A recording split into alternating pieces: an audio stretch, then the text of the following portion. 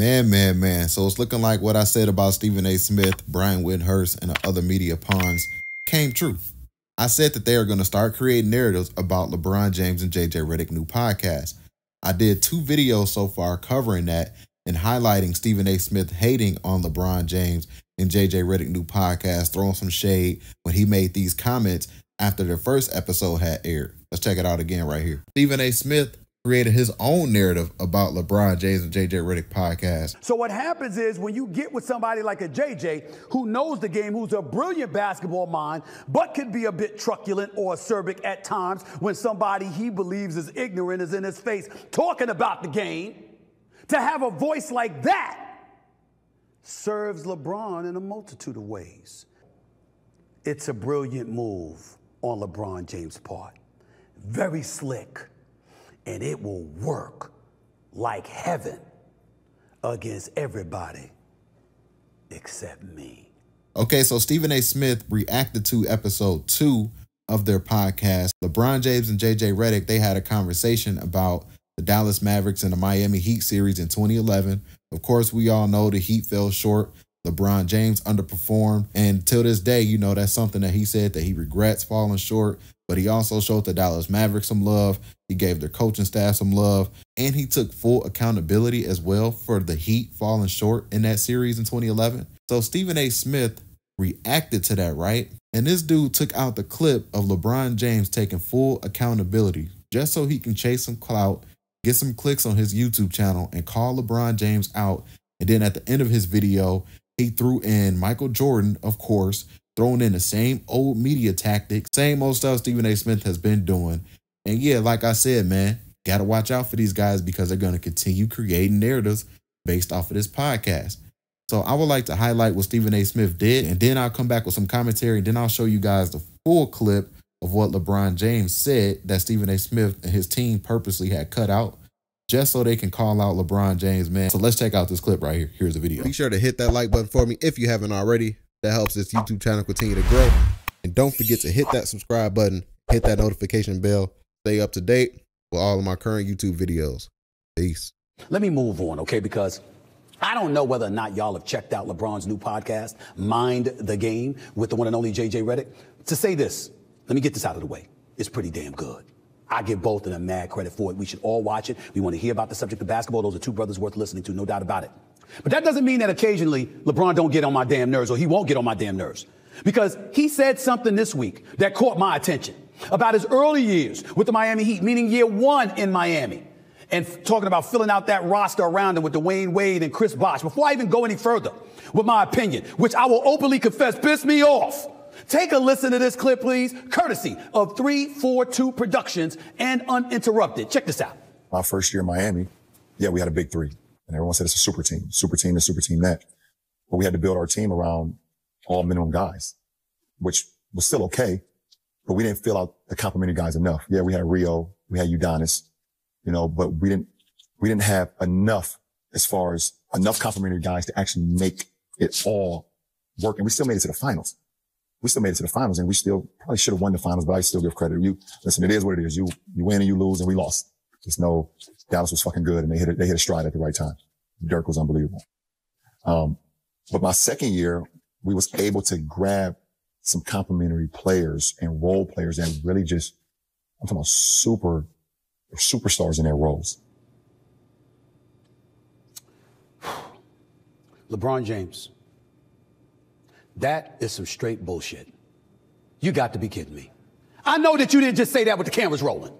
That's bullshit.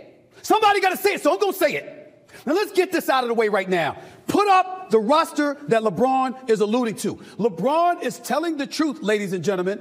Joel Anthony, Carlos Arroyo, Mike Bibby, Mario Chalmers. By the way, Mario Chalmers could play. Eric Dampier, Udonis Haslem. Udonis Haslem was younger considerably at that particular moment in time. He wasn't some has-been, okay? Eddie House could shoot. Jawan Howard, Zydrunas Ilgauskas, James Jones, Jamal Maglio, Mike Miller, Dexter Pittman. I don't know why Jerry Stackhouse was on there. He's only there for a month. He wasn't on the roster in the NBA Finals. LeBron, you want to make the argument about your roster.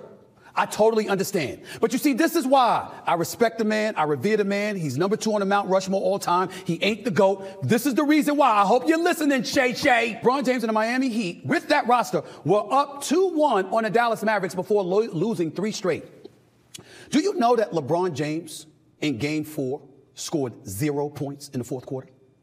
Do you know that in Game 5, LeBron James scored 2 points in the fourth quarter? Do you know that in that Game 4, LeBron James had 8 points? 8! For a career 27-point per game scorer. For a dude that's approaching age 40 and averaging damn near 25.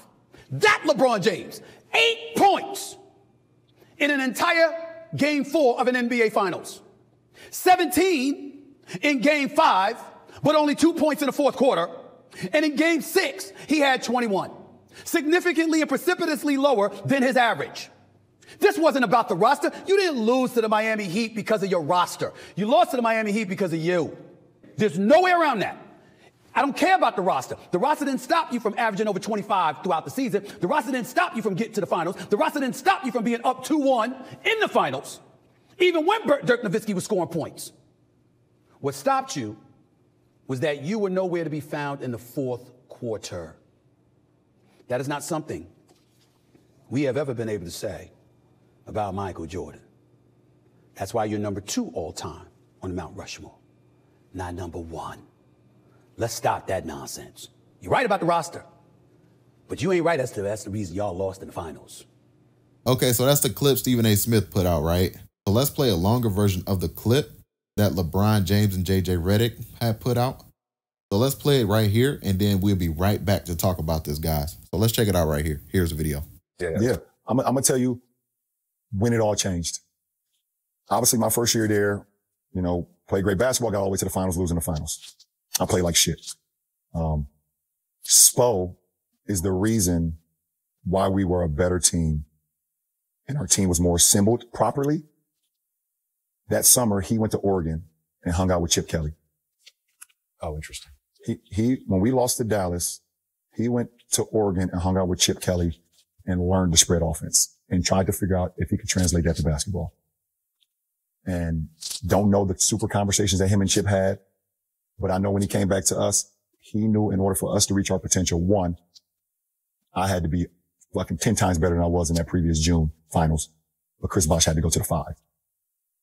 And CB being who he is, there was no pushback. There was no pushback. He knew in order for us to reach our potential that CB would have to go to the 5. And we had to spread. He had to start working on his corner 3 faithfully every day after practice. Corner 3 every day after practice. We're going to post you up. We're going to get you your elbow catches. The offense is going to run through you at times.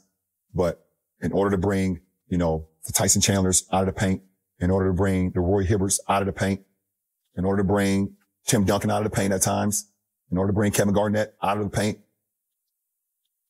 you got to hit these corner 3s. You got to at least be a threat. And Spo knew it. He had that vision. He went and learned. He said, the way I coached in that finals versus Dallas, unacceptable. I told myself the way I played, unacceptable. And he came back with vengeance, and I was locked the fuck in from start to finish, but it was Spo. I got a question about the Bosh spacing, but because you just said that, was that the low point for you in your career? Oh, for sure. 2011. The lowest. Yeah. Yeah, the lowest. Okay, so as we can see, LeBron James took full accountability, right? And everybody in Stephen A. Smith's comment section, they were even calling him out for doing what he had did. That's disgusting to purposely clip out LeBron James stuff, take it out of context, run to your YouTube channel, call him out as if he didn't take full accountability, and making it seem like LeBron James was just on his podcast trying to create a narrative, blaming that they didn't have a good enough roster and that's why they fell short.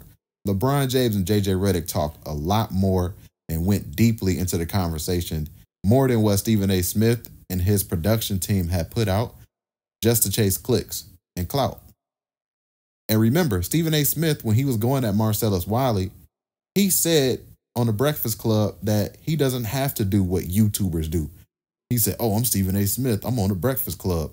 I don't have to do what these guys do on YouTube. My name rings bells. So now look at Stephen A. Smith doing exactly what he was trying to say Marcellus Wiley was doing on his YouTube channel.